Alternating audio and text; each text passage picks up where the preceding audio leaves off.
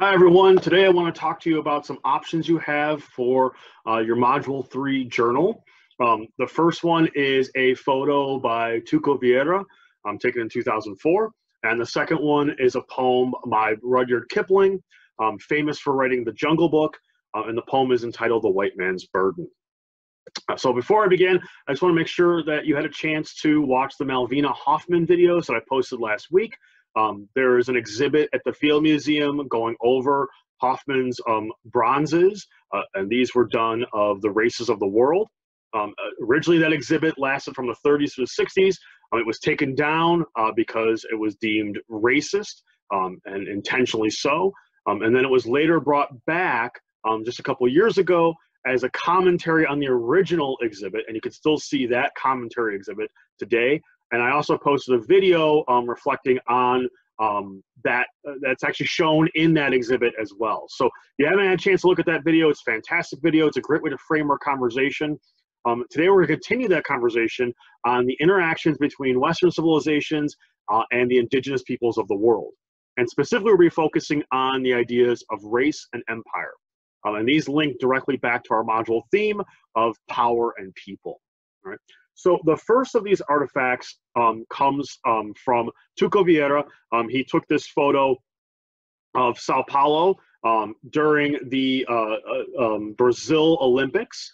So if you remember, in 2016 and 2014, Brazil hosted two mega sporting events. The first one was the World Cup, and the second one was the Summer Olympics. And during that time period, Brazil came under fire, specifically for its economic and its social class issues.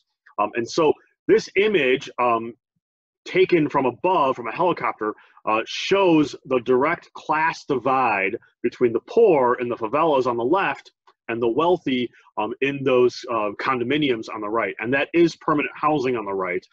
So that shows the big gap in Brazil's economic structure. This came under fire largely because Brazil is a massive economy in the world today, right? It's the 9th largest economy in the world today. That number sometimes fluctuates. Some economists believe that Brazil will actually continue to grow. Some are saying that they're going to stay a little bit more flat. But in any event, that growth has come at a price, and that price is a great economic divide between its poor and its wealthy. And this image is a really great visual to show those issues that are happening in their country. So if you wanted to take a look at this image as an artifact for exploring our theme, this would be a great journal entry. You could compare and contrast the poor to the wealthy. You can compare and contrast Brazil to the United States. You can compare and contrast the Portuguese and their influence in Brazil compared to the indigenous peoples that lived there, as well as the African slaves. So one of the issues that Brazil is plagued with, even to this day, is great racial divide. And that stems back to its history, where Brazil was one of the largest, if not the largest, slave economies on the planet. Somewhere between early 1500s all the way up to 1860s, Brazil was a massive importer of slaves from Africa. So much so that over 2 million slaves were brought there, and at some point in its history, 70 to 80% of the population in Brazil were African slaves. This slave trade and this racial issue still has impact today.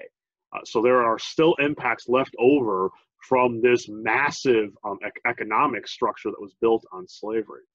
Another exhibit at the Field Museum, another fantastic exhibit, showcases the slave trade in the Americas. So you actually get to kind of walk through kind of like an underground slave trade. It's meant to kind of look like an old boat, and then at some point it goes into like an auction house. And it describes the issues of American slaves in the United States, as well as slaves in Brazil. So I highly recommend taking a look at that exhibit as well, virtually online. This issue of slavery continued throughout Brazil's history. Brazil ended up becoming the last country to abolish its slaves, the last westernized country to abolish its slaves. And because of that, there's a long legacy of economic equality linked to race. To this day, Brazil still categorizes its people in very racial terms. So They have major kind of classifications, usually based on color of skin, but also based on hair texture and facial features. The major groups are Indian or the native peoples that lived in Brazil prior to Portuguese conquest. The whites who have European descent, and a lot of it goes back to the Portuguese. Blacks are Africans who came from African slaves. And then Asian immigrants, which happened later in its history. And then they also classify people based on the intermixing of racial ethnic groups, right? So, for instance, black and white are categorized as mulatto. Some of these terms might be hard to swallow, especially because in the United States, we don't usually use these terms anymore. But in Brazil's census today, they're still qualified people, very, very specific based on the heritage and background of the people. So just like in Brazil, in the US, we also had issues of slave trade, and we still are suffering some of the consequences of that slave trade. Interestingly enough, slave trade also is linked to empire, right? And the ability to create empires is often on the backs of the imprisoned and the oppressed. So during the 1800s and early 1900s, America was going through kind of a question of its role in the world. It was not the world dominating force that it is today. It was still trying to find its place in the world. And really, Great Britain and a lot of the European nations maintained their preeminency in world affairs. During this time period, Rudyard Kipling, the author of The White Man's Burden poem, but also of more famous works such as like The Jungle Book, wrote allegorical stories about the British Empire. In fact, The Jungle Book is an allegory about the British Empire and its success. And in fact, different animal groups represent different cultures of the world. Kipling was the son of British soldiers and royals. But he was raised in India, so he had this unique insight of the oppressed as well as the oppressor. Now, Kipling is an imperialist, right? So he's in favor of British dominance across the planet. He believes that the Britons' dominance of the world was good for the world. It brought civilized culture to the world. In fact, he's famously said that the things that Britain brought to the world were Christianity, democracy and government, the King's English, right, and capitalism. And these things were the most important qualities that a country could have in order to become civilized. So in his poem, he says, "Take up the white man's burden." And you can see in this cartoon that comes from around the same time period, that burden is that the white man's culture is so superior that he has the burden of carrying all of the non-white cultures of the world on his back in order to civilize the planet. So in today's day and age, we normally wouldn't say these kinds of things, right? These are pretty pejorative terms, and this is pretty heinous and racist language. But in that time period, the thinking was that if you can see in this cartoon that cultures from Asia and Africa were backwards, and they needed white cultures to help them become civilized. This was the white man's burden, and it was done so by force. So if a culture would not become civilized, they would do so by force. Some theorists, a lot of historians argue that this was a convenient kind of way of explaining imperialism, and that somehow kind of rose colors this idea that what empires were really doing were stealing the resources of small impoverished nations in order to enrich themselves.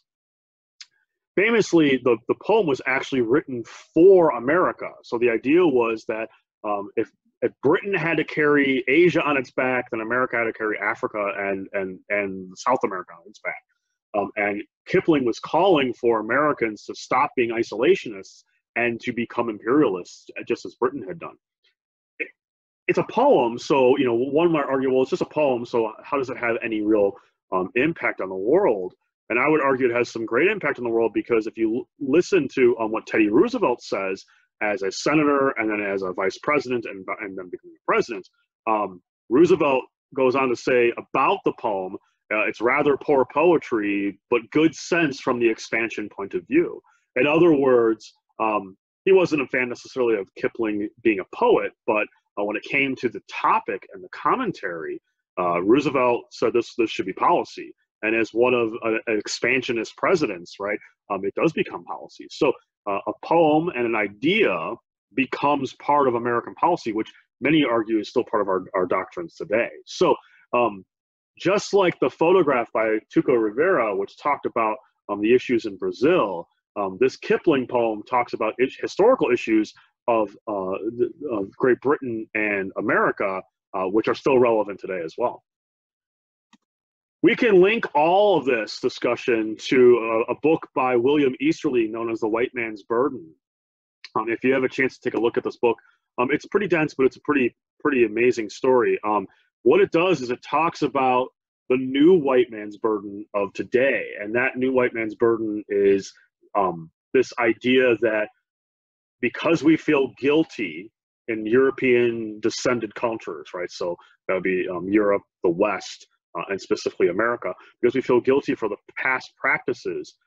We have done things like create foreign aid, create charities, do charitable works to try to help the impoverished countries of the world, right? So in other words, there are the first world countries and the third world countries, right? So we've got first world countries being these westernized countries like the US and Europe, and we've got third world countries like many of the cultures in South America, in Africa, and in parts of Asia. And the idea here is that the first world countries feel guilty for oppressing and exploiting third world countries, and so they do things like send aid to try to help these cultures. Now, Easterly is critical of this because he argues that the kind of aid that we give and the kind of ideas that we promote are guilty enough. Or in other words, we feel guilty, but we don't feel guilty enough to do real good. We just do enough good to kind of help some of these cultures stay afloat, but we have no intent of actually helping them in a real way or have retribution or reparations for past actions.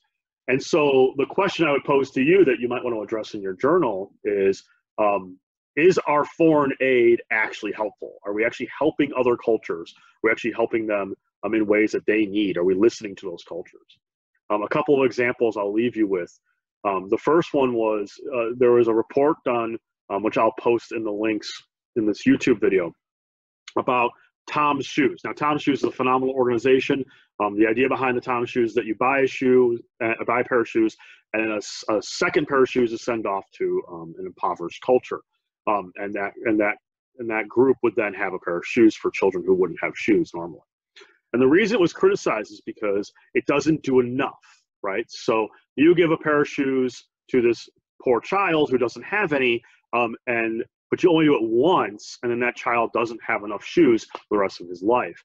And the reason there's criticism of this is that in some cultures, and in some places around the world where children don't wear shoes, they don't have shoes, and they end up building these calluses on the bottom of their feet, which protect their feet then from parasites and other kind of foreign bodies. And so when they wear the pair of shoes at a young age, they don't develop these calluses. And then when they outgrow the shoes, which I promise you children outgrow shoes very quickly, when they outgrow these shoes, they have very soft skin, and parasites are easily able to crawl inside their feet.